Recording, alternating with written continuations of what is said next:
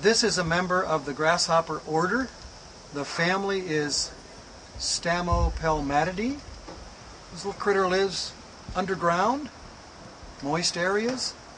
He's a good digger. Eats roots mostly. An occasional insect that gets in the way becomes part of the protein, part of the diet. Has strong mandibles for chewing roots mostly. Long, skinny antennae. Little insignificant compound eyes. Doesn't have good vision at night. Doesn't need it.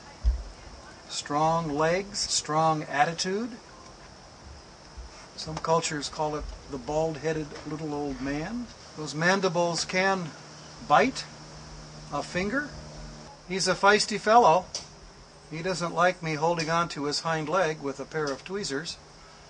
But this is his photographic debut, and we want him to look really handsome, which he really is beautiful. Some cultures deify this little critter. It's good luck. Other cultures think it's bad luck to come upon a Jerusalem cricket. This critter's common in the southwestern U.S. and into Mexico and Baja. Found in cool, damp places underground. They dig in the dirt very well.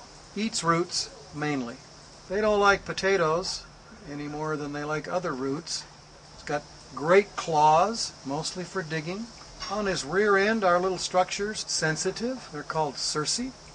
Looks like a big ant, but not related to ants. Related to grasshoppers, crickets, katydids. This little critter is without wings. Doesn't jump like a grasshopper, but does have very strong hind legs. His little mandibles, under the right conditions, can cause quite a pinch. They're more interested, however, in running away than staying to fight. He's out of here. I'm going to release these tweezers, and he's going to go look for a place underground.